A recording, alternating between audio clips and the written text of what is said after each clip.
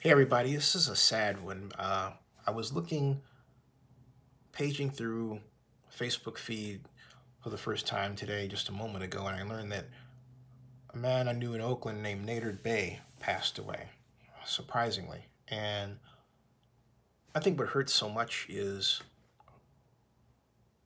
on top of this pandemic and the constant rolling statistics about death, you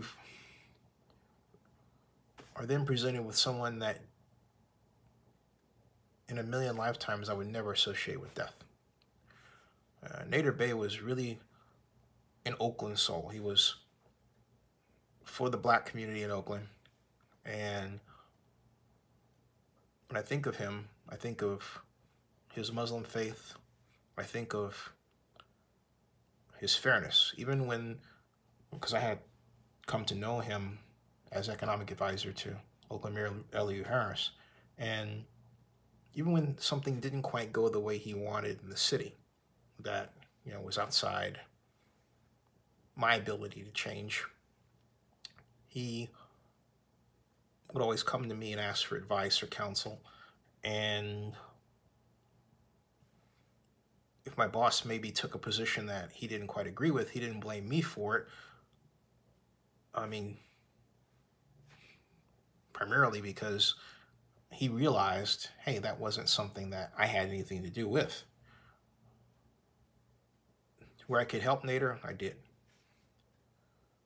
Where he could help me, he did. He was always a person of class, style, intellect, and seriousness. In those days, they had a security organization, his family, and they were top-notch at what they did. Nedir, within his sphere of influence, I thought did a lot really well. There are people who will have criticisms of him. I'm not one of them. Never will be. Never have been. And I'm just shocked, completely shocked that he passed on. So may he rest in peace.